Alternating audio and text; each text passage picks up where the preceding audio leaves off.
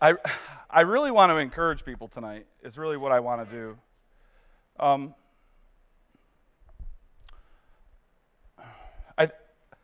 I think that sometimes we get a little lost in the things that we hear, and we think that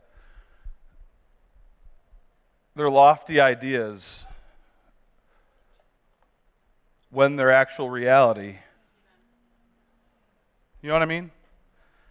So many times I've sat here and listened to Big Papa and Pastor Chris, and I'm thinking, oh, that's good for you. You know, and I kind of ride on the tail of the revelation. And I just want to encourage people tonight that it's attainable. It is absolutely 100% attainable. It is, and it has to be, because God's word is true. He's never lied. He's always been true. And I just want to read 1 Peter 2, 9 and 10. But you are a chosen generation, a royal priesthood, a holy nation, his own special people, that you may proclaim the praises of him who called you out of darkness into his marvelous light, who once were not a people, but are now the people of God, who had not obtained mercy, but now have obtained mercy. And I encourage you that tonight, you have obtained mercy. You have obtained grace. You have obtained all of this knowledge. You've obtained freedom. I was just, Aim and I were talking earlier, and this trail from Eve on Sunday and Katrina right before, and the freedom she was talking about. She's like, what's it worth? What's the freedom worth if it's not free? You know, there's a purchase price. There was something that was paid for. It was paid for you. And the Father would have it no other way. Isn't that amazing? It's absolutely 100% amazing when I think about the Father's love for me, what he's pulled me from, what he's seen me through. And I think, oh my God. And he would have it no other way but to see his son die and be crucified so that I could obtain every spiritual blessing. Isn't it though? It's crazy. So I so encourage you tonight. I encourage you. You've obtained it. These aren't just words falling onto deaf ears. Please don't let it be words falling onto deaf ears. It's for everyone. So many times our pastor sits here and says, go read it for yourself. Please go read it for yourself and come back and talk to me. Please go read it for yourself and hear the revelation that I have.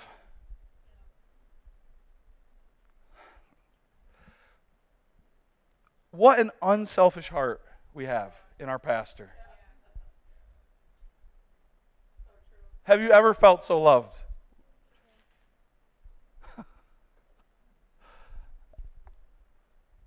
Tag, you're it. Tag, okay.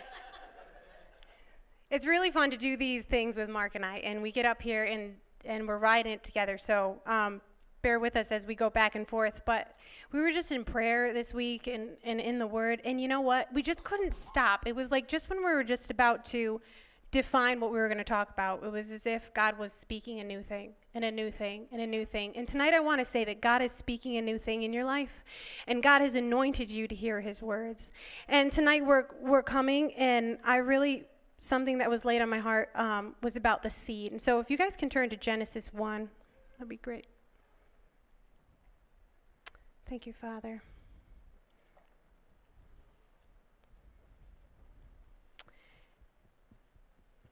And it says here, and God said, let the earth sprout vegetation, plants yielding seed, and fruit trees bearing fruit in which their seed is their seed, each according to its kind on the earth. and it was so. So right there in the beginning, we have God, and he has made a law. He's made a seed, and he's put everything in that seed that's needed for it to reproduce after itself. Right? We see it with the animals as it goes down, and he put the seed into every animal to reproduce after its own kind. He made a law. He said something in creation.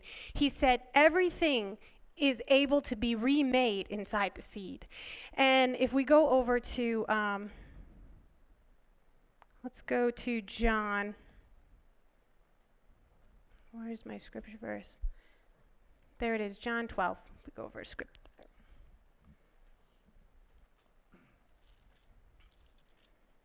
And then here we have in the New Testament, in John 12, it says in verse 23,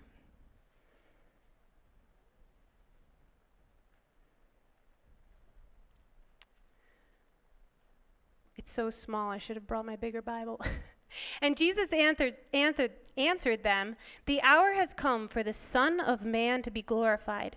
Truly, truly, I say to you, unless a grain of wheat falls into the earth and dies, it remains alone." There's that same seed principle again. Here it is. Jesus is saying something, but it's not about a plant that he's talking about this time. "But if it dies, it bears much fruit." And I love this next part. It says, "Whoever loves his life loses it, and whoever hates his life in this world will keep it for eternal life." Jesus was prophesying about himself right there, and he was saying it's about time for the Son of Man. He was saying himself to die. Because what the seed was, he was saying, I am the seed of new life. I am the thing that must die so that I will not be alone. And we see with this in plants and everything. So I looked up seed just in the dictionary. And seed is a flowering plant's unit of reproduction capable of developing into another such plant. Jesus was saying the Son of Man. So who is Jesus? He was 100% man, 100% God. In one body. He came in a sinless body, walked the earth, being the Son of God. So God produced the Son. He produced the thing that could be crucified. The woman produced the body that was guilty, right?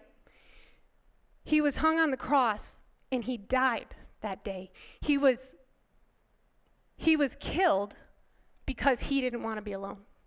Because God said, it's not good for me to be alone. He said to man, actually, it's not good for man to be alone. Why did he say that? Because he knew that about himself. If we were created in God's image, so, with Adam in the garden, he had fellowship with God, but we know the story. He was cut off and separated. So this was God's plan. He put the seed principle into the earth already. It was already there, and he already wrote in the details of what it was that he saw coming in Christ. He was saying, I see that if I make and I bring forth a son, and that son dies, then many will spring up like it. Many. Here we are. Look at ours. How many thousands of years later, It's 2017, so, it's probably, what was it, 20-something, way back then. I have it all mapped out, but I'm not going to say it now because I don't remember the exact dates. If you know it, you can get it. What was Jesus born like at 4 BC, they kind of think, or they have all these theories about when it was because of how Herod died and all these things. But thousands of years later, here we are now, still reproducing after the seed of Christ, still bearing what was in him. Here we are. So let's just turn over quickly to 1 Peter. 1 Peter 1.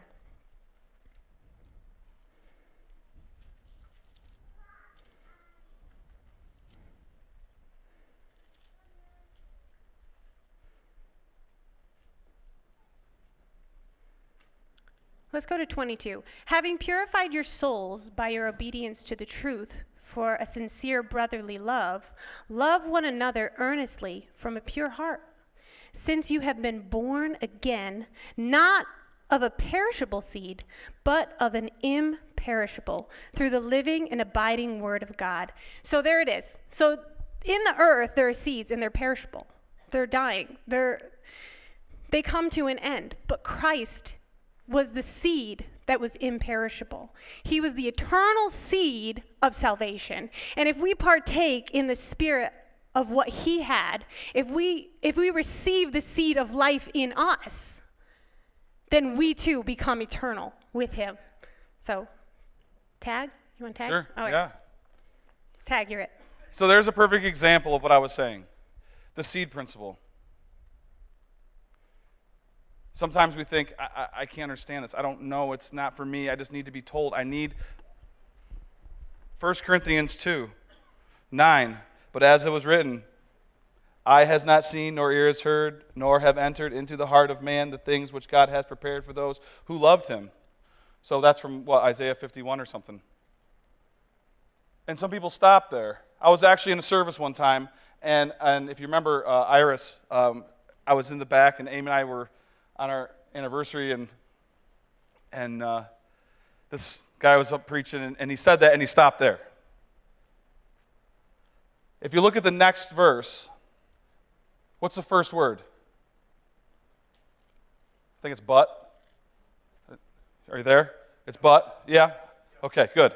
So it's there. I'm not crazy. So it's but. And there was another minister up in the front row too, and they're both yelling, but. And the guy stopped and he's like, what? He goes, but. They're like, but God has revealed them to us through his Spirit, for the Spirit searches all things, yes, the deep things of God. For what man knows the things of a man except for the spirit of the man, which is in him. Even so, no one knows the things of God except the Spirit of God, which he's given to us. That's right. Amen. Which he's given to us. We have that. We have that. Okay? And sometimes I have my own personal problems, and it's, I want to say it right, but it's like sometimes you're like reading something or you're singing something, you're like, oh no, I can understand that, I want to understand that, and I know that there's times when you don't understand something, and that's fine, but the Spirit has been given to me to understand all things, yes, even the deep things of God. And it's not that we have to understand everything at one time. And that's where people get confused. They think, well, I got to know this. I got to know this. It's like I tell everybody, I can go to my dad and I can ask him a question, and he's going to answer it. He knows everything. I swear he knows everything. And it's like, Dad, okay, and I'll call him. I got this electrical issue. I got this plumbing. I got this issue. I got this. Oh, yeah, just do that and that, and it works. But when it comes to Scripture, sometimes we think that we have to have everything all wrapped up in this nice little bundle delivered to us, and we just like open it, and it's not like that. Because God wants you to search the deep things. Because he wants you to search the rich things. He says, search me. Does he say taste and see? He says, taste and see that the Lord is good. So that means that you have to do something in order to taste and see. This isn't a one-way relationship. It's like we're 2 months from Christmas.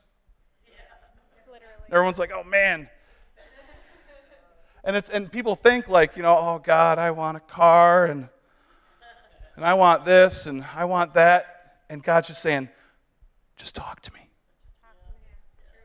Just talk to me. And have fellowship with me. I promise you won't go with nothing. You won't go with nothing. You'll have everything that you need in this life. Everything. And I've learned that there's long ways around things and there's direct paths. And I don't know about you, PK, but sometimes that direct path sounds pretty nice to me. It's like when you can step into those things and you're like, Lord, I do understand that. Lord, I do understand tithing. I know that when I tithe and I give of my first fruits, that I'm blessed. And you can't help but bless me. And then I know there's things that I go around, I'm like, I don't understand that yet, and I don't understand that yet. And here I am keeping my mouth closed, and I'm like, well, I'll ask Pastor Chris, or I'll ask Pastor Keith, and then you don't, and then all of a sudden you're way out here and with nothing. We are surrounded. We are surrounded with inheritance. We are surrounded with inheritance. Isn't it amazing? It's like we're surrounded with every gift. If I could probably stand up and one of you guys could stand up and just give you a gift, I don't have it. Bev's got flags. I ain't got flags. You know? And if you give me that flag, Bev, I'm probably going to hurt somebody. But I know she keeps that tight weave and she just gets going, you know? Wah! But for real, I'm telling you, there's gifts. I was in Florida one time at Roy's conference. Sorry, it was a worship conference, and someone actually got healed. They were talking about the flag lady. I said, I know her. You want to meet her? You want to tell her? They didn't. Sorry, Bev. but that's what I'm saying, though. Everyone could stand up and they could give a gift. Stevie, I can't play guitar like that. Katrina, I can't sing like that. Edgardo, I had him on a roof one time. I can't work like that. I mean, there's gifts inside of all of us. And to me, that's an inheritance. There's Wes. That's an inheritance. But when you think about the richness of the inheritance of the people that are actually around us, it's just so wonderful, isn't it? And I just think about that. Going back to what Aim was saying with the seed principle, these are things that we can understand. These are things that we can dig into. These are things that we need to dig into. These are things that we need to understand. Because we need to understand where we came from. And we need to understand, once we understand where we came from, we can understand our inheritance. Because sometimes it's a spiritual issue. And we're trying to search with our own minds, and we're trying to see things, and it's like, let God just pull the veil back. Let him toss the veil back in the spirit, and you'll see, bam. It's true. I can sit and worship, and I can sit and see body parts that need to be healed. And that's an inheritance, because God wants people healed. If I sit in my own mind and I sit in these things and I'm just like, I'm just worshiping. It's my worship and it's my thing. It's the gifts have been given to you to share with me. To share with your neighbor. To share with your friends. To share with your family. Why is it so many times that the Bible actually clams us up instead of opens us up? I was listening to that song the other day, that we are the body. Why aren't his hands I'm like, I am reaching. Why aren't his hands healing? I am healing. And it was driving me crazy. Because I was like, no, I am. No, I am. I love casting crowns. They have a message that needs to get out there, because there are some people that aren't doing that. But I am. And I know that I am. Because I see the fruit. But I was just thinking, like, but there's so many gifts, and there's so many things out there for me, and there's so many things out there for AIM, and there's so many, and I think about my kids, and they're growing up, and what are their gifts? And you know, it's like Zoe, she talks. It's a gift. It's a pretty cool one. Until it just keeps going. But I think about my kids, and I think about the gifts in my kids, and so I just think it's pretty cool that there's an inheritance out there. There's absolutely inheritance. And when we can see it with one another, when we start tapping into the thing that God has, he has come, he has made his way into our heart. And I was talking to Katrina, I think, the other day, and I was saying so many songs are, because we were writing some songs, we were just chewing through the goodness of the scriptures, and I was like, you know, a lot of our view sometimes comes through music and songs, and a lot of what we believe comes through music. Some things that I grew up and believed that my dad never even taught on, I was like, how did I even believe that? I'm like, oh, it was the music, was saying something. And music is so powerful, and it's so good. And I was like, you know, there's so many songs about me and God, me and God. And it's wonderful, and that's where we need to start, and we need to see our face in him. But I was like, but what about God in us? And now I see you. And now I see my place. Now I see where I can stand among the body, among the family. If it truly is a family, then I'm not singular anymore. I have died to myself, and I have joined a family. I love how Eve said it on Sunday. The Old Testament was about a God and his people. But Jesus was a revolutionary, and he came speaking a new thing, and he said son and father. And they wanted to kill him for saying that. And yet we say it with just such freedom and ease. We've come into so much life, and I feel like we're taking a new step as the kingdom of God, as the church, to not only just see the fullness of my seat, but the fullness of your seat beside me. My brothers and sisters are here. We're all here together, making room for one another, opening doors for one another. There are many of you that are called. There are many of you that are anointed. There are many of you that are carrying ministries that I cannot carry. I'm not anointed to carry it, but you know what? I can open a door for you. I can be a faithful sister that can use my gift to open a door for you to use yours. And then together, we're so much more powerful together. Like Mark was saying, the inheritance is in one another. It's in you and me. It's in us. Because who are we alone? Sad. I don't want to be alone. I want to go to the party. I want to be with my friends. I want to be with my family. Why do we crave to be where there's many people? Do you ever think about that? I love to people watch. It's like my favorite thing in the world. Like Christmas time, do you ever go sit when you've been shopped out and you sit on the bench and you just like people watch? You're like, wow, look at God's creation. Look, I wonder what they're thinking about. Oh my goodness. Wow, look at that family. That's unique, And I often think, why is it that we love people, or that we love to be in places with a lot of people? Why do we want to come and tell each other our story or our testimony? Why do we want to speak face to face? These are all things that are in God's heart. These are all things that are in him, that he has created us to be a part now with one another. If you guys all want to turn to John 11, this is so powerful. And then I have a testimony to share with you. This is like one of my favorite scripture passages in the Bible, and I feel like every time I read it, I get something new, and God reveals something new to me. So this is Lazarus when he was in the grave and he was already dead, and they called for Jesus.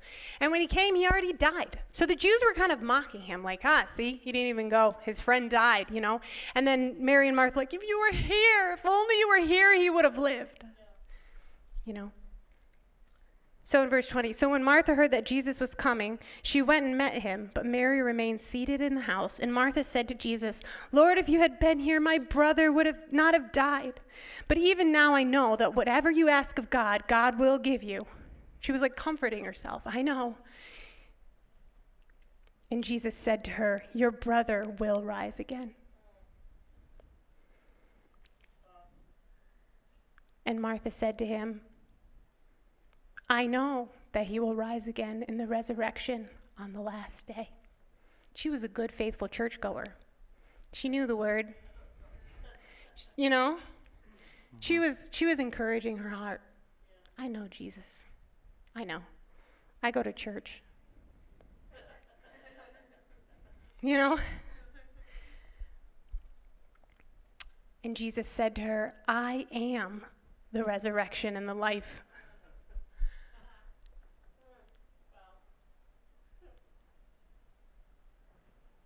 If Jesus is saying to you, I am the resurrection and the life. Whoever believes in me, though he die, yet shall he live. And everyone who lives and believes in me shall never die. Do you believe this? Imagine your entire idea of religion, of what you went to church for, sometime in the future, that thing that's going to come. Now Jesus is standing here before you. Do you believe? She said, yes, Lord, I believe that you are the Christ, the Son of God who is coming into the world. So I looked up resurrection. So the meaning of resurrection is the rising of the dead at the last judgment. The last judgment. So if you reread that, I am the resurrection and the life. The dead will rise. This is the last judgment in me. So I have a friend who's a Jew. Straight up Jew. Like if she reads the New Testament, this is like not allowed. You don't talk about Jesus. You don't read the New Testament. And so for a couple of years now, our kids go to the same tennis group. And so we get to chat, and it's so interesting to hear her point of view. But me being who I am, I don't know, just let it out there. And I just love history, and I love to hear what people have to say. And so for years, we just talked about the Word, and I would talk to her about the Old Testament and the revelations that we've had about the Jewish culture and what it means. And sometimes in the Word, we can read things and not understand like the fullness of what's being said, because the Jews had a culture, and different things meant so many deep things. And so I remember the one day she came in, and she was basically telling me that she was secretly reading the New Testament. She didn't want anyone to know. And she was like, I'm just so baffled at this, like, this word blessing. Like, I don't understand this New Testament word and why they would say blessing. And the Jews would use a different terminology. Like, remember Big Pastor Chris, he'd say a blessing is like, ugh, a hug. So they actually speak in, what is it, Hebrew? And they read the entire Old Testament every year. You know, it's like they have to do it. So when she came and started reading the New Testament, there were so many things she was she questioned. She's like, why do they say that? Why do they do this? So we just had nice exchanges and talks, and I was like, wow, what is God doing in her life? She's like secretly reading the New Testament.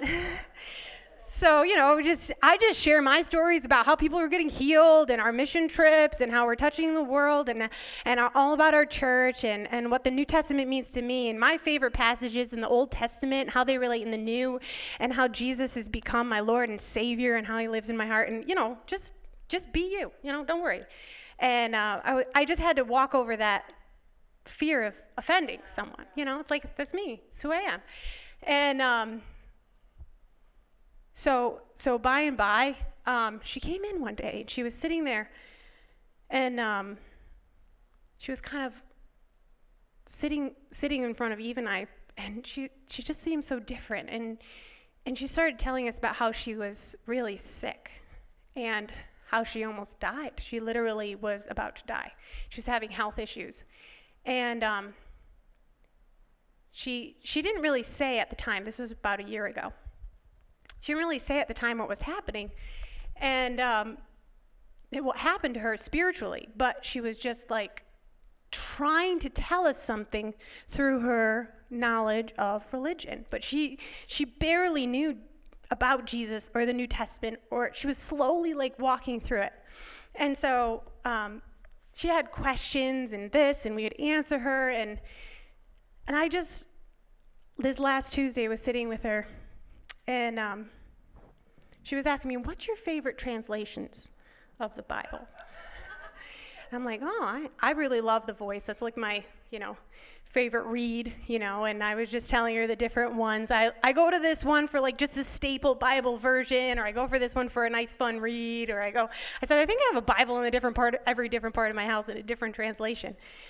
And I was like, you know, it's amazing how some translations cover up what's really being said in the parable. And I said, you must know this because you're a Jew, so you understand Jewish culture. She goes, I was going to say that. She goes, in the New Testament, it's like between every single verse, I could write paragraphs of what it really meant.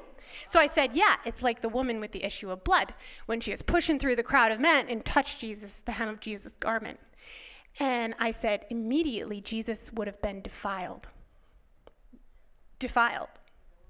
And yeah, and the woman stoned. And she goes, yeah. She goes, that's exactly it. People don't understand that. You could not touch a woman with blood. It was forbidden and illegal. And I said, but yet he still went and crossed the threshold of the man's door, and then therefore defiling the whole man's house to heal his daughter and raise her from the dead. I said, they don't know that all the Jews were so angry. How can you defile yourself and then now defile another man's house? So the Pharisees and the evil people were raging against him, but yet he overcame cultural issues to still reach with the hand of God. And she's going, oh my gosh, that's exactly what I'm saying. And then I was telling her about, the 3 times that Jesus said to Peter, do you love me? And he said, feed my sheep. Peter, do you love me? Feed my sheep. Peter, do you love me? Feed my sheep. And I said, there's 3 levels of love. Agape, phileo, eros. Now correct me if I'm wrong. Okay, so Jesus said to Peter, Peter, do you agape me? Agape, committed beyond all things. It's not an emotional love. This is a commitment love. And what did Peter say? Lord, you know I phileo you. I have a friendship love with you. You know I phileo you. Feed my sheep. Peter, do you agape me? Are you committed? Lord, you know I have a friendship love with you. And then Peter, 3rd time, Jesus said, Peter, do you phileo me?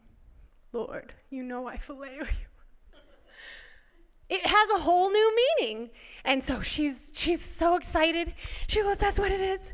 She goes, when I read Jesus' prayer, she goes, I read it, and I just get goosebumps. And all of a sudden, she starts getting tears in her eyes. She goes, Amy, I met Jesus.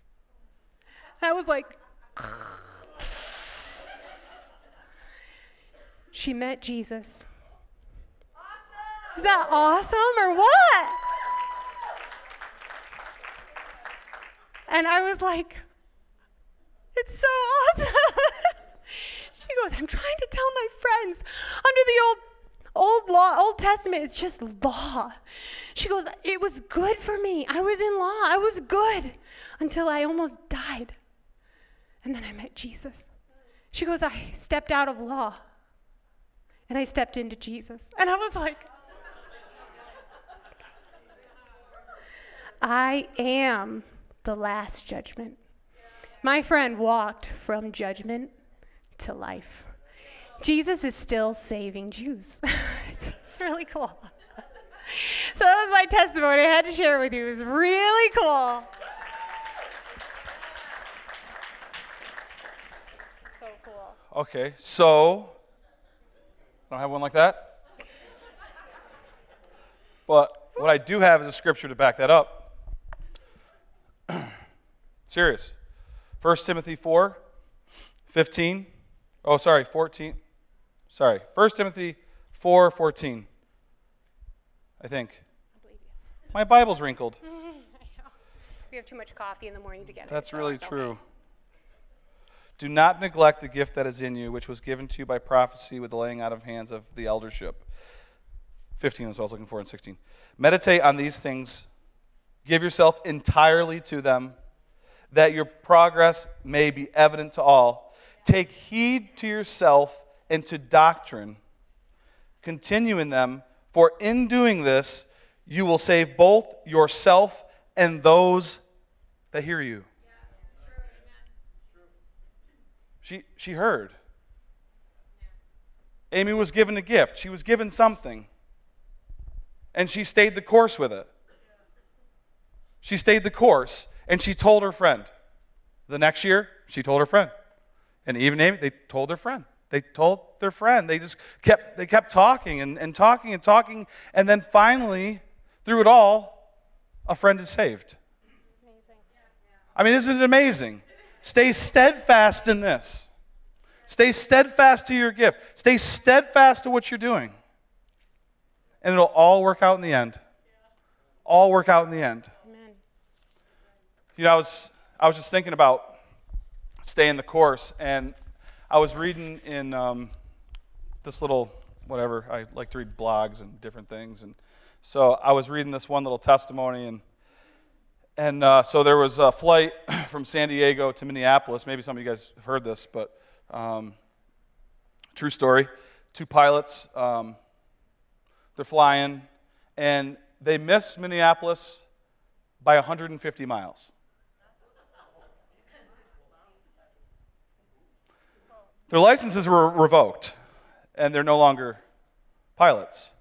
And I had to look this up. I was like, is this real? So I saw this on the news, and I'm like, yeah, they missed. So what happens is this co-pilot, or the pilot gets up, co-pilot takes over, he's got to use the bathroom. So he uses the bathroom, comes back, and if anything changes, the co-pilot will always tell the pilot what went on, or even say, nothing's changed. We're carrying how many hundreds of people in the air?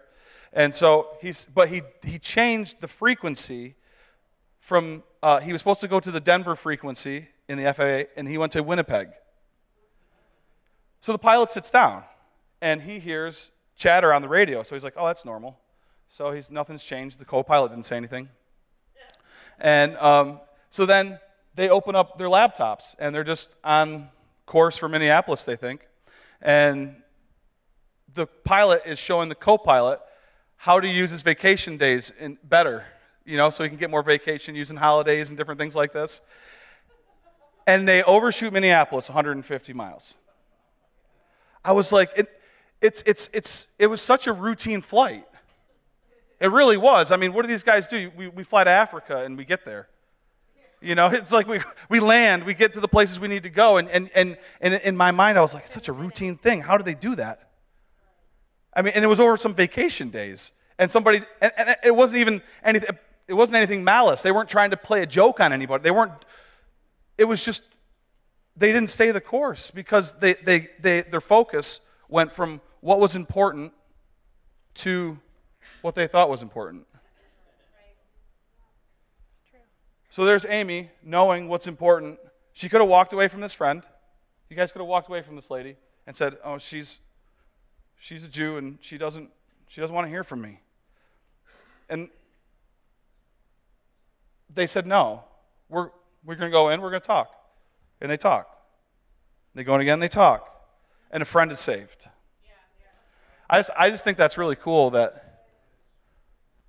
Yeah, and there was other people that we know around, and the one time they're like, "Oh, God's working on her," and I was like, "Yeah, He is." We all noticed kind of this shift and this change, and no one that I know of was pushing for it. And then it just reminded me of the scripture of all of us working together.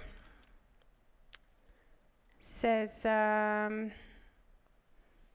like I Apollos watered, and you planted. Do you know that one? But God brings the harvest. What is that one? I'm quoting it wrong. So it was just reminding me of that, how we're all playing a part. And God was saying to me tonight, don't be afraid to play your part. Don't be afraid to step into what He's opened for you. Don't be afraid to walk into your calling. And I always use that scripture verse, God said, I'll give you the words in the moment. Don't be afraid of what you'll say. Because in the moment, He'll give you the words. He'll give you the answer. Don't be afraid. You're ministers of peace, and you're ministers of life. And that's who we are, and it's alive in us. And it is God who brings the harvest. So we don't even have to worry about the harvest. All we have to do is our part, the planting, the watering. It is God who brings the harvest in. And what she said was a huge key. It's staying in peace. The minute we stray from peace, we've lost it. The minute we stray from the fruits of the Spirit, we've lost it. How many times I can think that I went too far, or I'm trying to make my point, and I'm trying to make my point, and then I lose my brother. And I'm trying to make my point, and I'm trying to drive home something that I know that in my spirit saying, don't do this. But in my mind, I'm thinking, I'm going to do this. And that's what you're thinking, like, no, he needs to hear this. And you are fighting with yourself. It's like there's a point when you're confident, and then there's that point when it just kind of overflows, And that cup overflowing isn't for the other person. It's supposed to evaporate. We stay confident in what we are. I'll never forget Mr. Tim Balavia back there. We had the sanctuary with the youth group back. Boy, that was back in the day, huh? I don't know, 10 years ago. And Tim was giving a message up here, and he was talking about Jesus and how he was winding that whip around his hand. And I'll never forget Tim Bellavia walking across the floor, wrapping this. Well, he didn't have I guess he had a metaphorical whip, but he was making it, and he was going. And I was thinking, and that hit me today because I was like, when you want to persevere like Jesus, when you want to act like him, when you want to know, like, the parables are there, the stories are there. And today it lived in my mind through Tim, and I was thinking, we can do this. We can do it. We can see these healings, and we can see these things come to fruition, and we can see this stuff happen.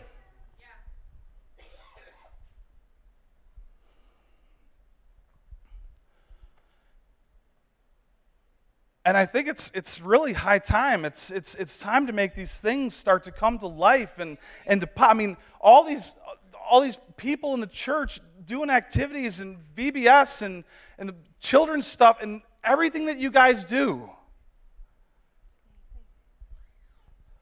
It's really time to see some miracles. It's time to see it. If it was in the Bible, it's in it for me. If it was then, it's now. Because God is a God of truth. He is a God of miracles. And he used mere men back then, and he'll use mere men now. He'll use imperfect things now.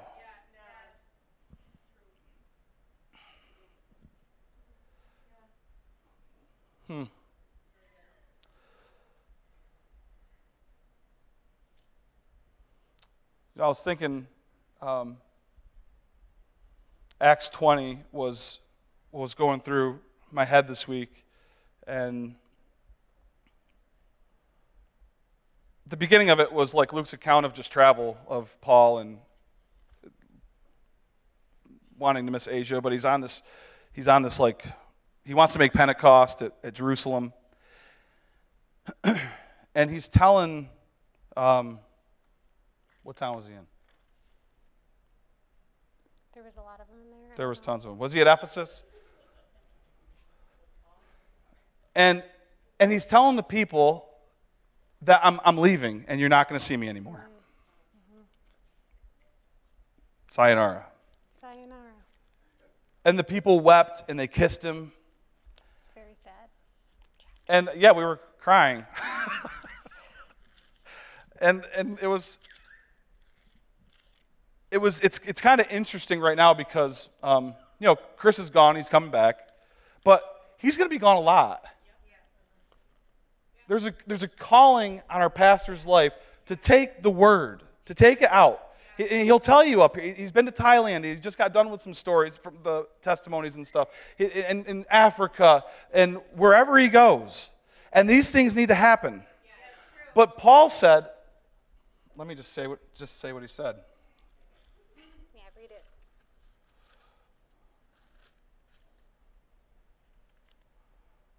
Sorry, You're right. Whoops.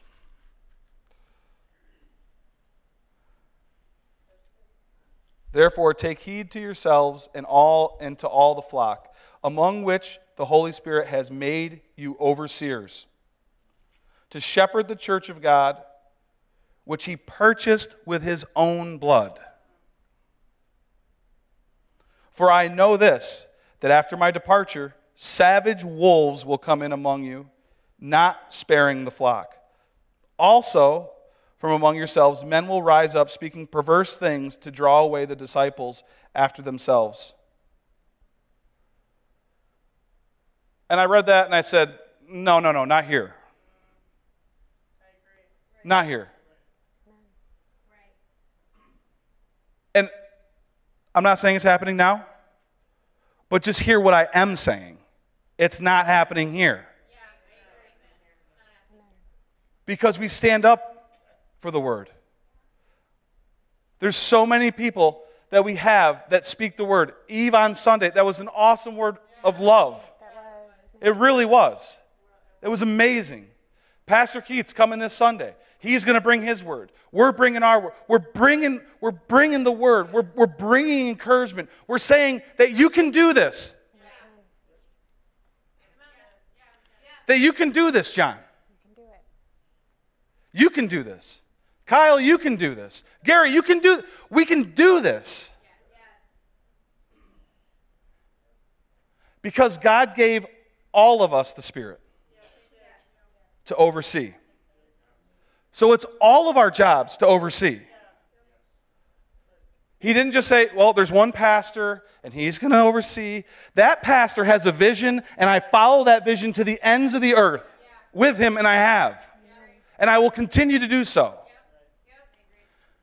But I know that he looks at me and he says, Mark, I trust you. Amy, I trust you. Eve, I trust you. PK, I trust you. Blake, I trust. Katrina, I trust. Eduardo, I trust you. Oversee the flock. As he's gone, as these things happen, as these conferences take place, and all over the world, this gospel's being preached. And it has to be. We're overseeing the flock. We're protecting the flock. And I love that word on Sunday with love. It's all about love. It's all about love. Did you know it's the only commandment? It's what he said. Margie was reminding me about that the other day. I don't know why. But it's a good reminder. There's one. Love each other. Love each Lord other. Your God with all your heart, soul, mind, strength. Yep. Love your neighbor as yourself. That's what I tell my kids every day, all day long. Come on, love each other. No, we're not going to have a bad attitude. God gave you to one another to be best friends. You're going to overcome this. This toy doesn't matter. Yeah. I will throw it away. Like Eve said, I gave that to you, right? I have thrown away. I said, I'm sweeping toys to the garbage can, and if they make it in, they're gone, you know. I love getting rid of stuff. It's That's like true, too. She actually starts on one end of the house with a broom. Oh, yeah. I've never seen this before in my life, ever. Just sweep She it starts to the on one garbage side of can. and she ends on the other, and whatever's in that pile, I mean, the kids will be screaming They'll bloody run. murder, but They'll it's be putting just stuff gone. away. It's gone. It's crazy. It's like the clean sweep that we've always dreamed of. It is. Yeah. It is. It's worth the walk. It's worth the journey. It's worth the excitement. You know, it's worth everything that God has asked us to give. And all he's asked us to give is our entire life. Yeah. It's worth it. The entire thing. That's it. I hate my life in this world, therefore I'm going to find eternal life with him. Those who love their life in this world can keep it. But we are wise to know that it's just not this natural life that we're fighting for, that we're winning, that we're loving. This is an eternal purpose with one another. This is just the beginning. This is just the start. This is just where we're like, hey, we're at the beginning lines. Come on, let's go. This is just where we're uncovering the revelation of what God put in our heart. You know, so many times my kids, you know, they can be at each other. And I'm like, you're going to be together forever. I prophesy that over them. You're going to be together. You're going to be best friends. I prophesy that over you. You're going to be together. You're going to be best friends. You're going to work together. You're going to do it in love and kindness. And when it's hard, you're going to do the right thing because then you are going to win the Father's heart. And his joy will be your strength because you overcame. The short, like Mark was talking about, the short path, that short line. It's easy to go your own way in the moment. And it's really hard when you're far away looking back at what you left. Sometimes in the moment, it's really hard emotionally to do the right thing. But the first step you make, it's joy. And it's easy. People always say, oh, it's hard. It's hard being a Christian. I'm like, that's not true. Sin is hard. Finding your own way is really hard. This beautiful way that's been already carved out with a promised blessing on the other end of it. And every time I walk through those doors, the blessing explodes. Every single time there's a promise and it opens. Every single time that I have come in the diligence and the knowledge of the truth, God always meets me there. always, anytime I go my own way, I am sad. I am sad that I did, and lonely. But God's way leads us together. And so, I don't know, I want to pray for people. Yeah, she really wants to pray for people. I really have it burning in my heart. But we're going to end on the scripture. It's something I mentioned one time during a tithe and offering, but this is stemming back from the beginning of this year when we had like that week of prayer where we all met like at 6 or whatever it was in the prayer room. And James 5:16. Confess your trespasses to one another and pray for one another that you may be healed. And here's the part. The effective, fervent prayer of a righteous man avails much. The effective, fervent prayer of a righteous man avails much. And that's how we beat the wolves. It's through our prayers. Because when we acknowledge that there's something going on, when we acknowledge that the devourer is trying to do something, and we're praying for it, we're praying for that person, we're meeting that thing head on in the Spirit. And that's where we need to meet it. We're not meeting a person head to head. We're not meeting a person head to head. But hear me. This is spiritual. This is we're going into the Spirit and saying, demon, you had your day, here's the line, no more. So, I looked up a couple words. Fervent. Having or displaying a passionate intensity.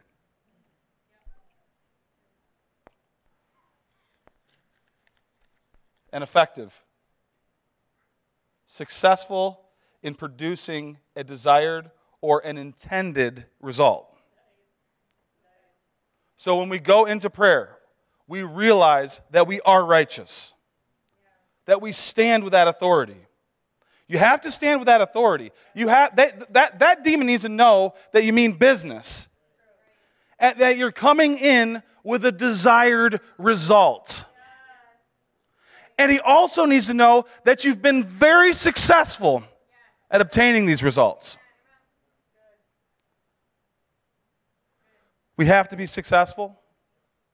Let that desired intensity in your prayers be there.